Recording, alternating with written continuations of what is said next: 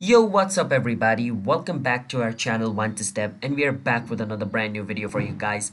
And in today's video, I'm going to be teaching you guys how you guys can use Barclays Bank's online banking accounts app. So basically through this app, you can log in into your account, as well as if you guys are a new user to Barclays Bank, you can create yourself a bank account over here as well, or register for an online banking account.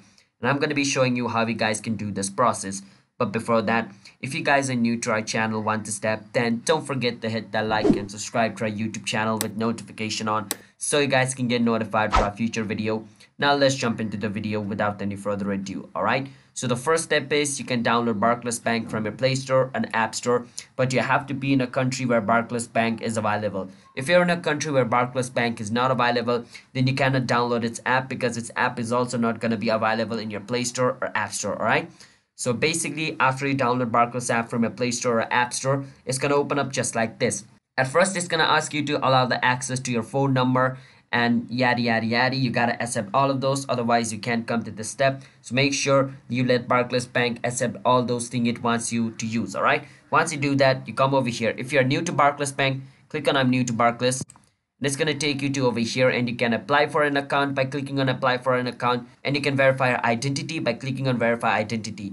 And it says only use this option if we have asked you to, so which means first you need to click on apply for account. And if you can apply account easily, you don't have to verify yourself. But if Barclays Bank asks you to verify yourself, you need to do that. All right, and the other way is if you want to register for an app. So let's say you have a Barclays Bank account, but you just want to create yourself an online banking account. You want to register for the app. Click on register for the app, and it's going to take you to the registering page. And over here, it's going to ask you to create a 5-digit memorable code. So do that. And once you create yourself a memorable code, it's going to be submitting this code. So you need to wait for some time until this code is submitted.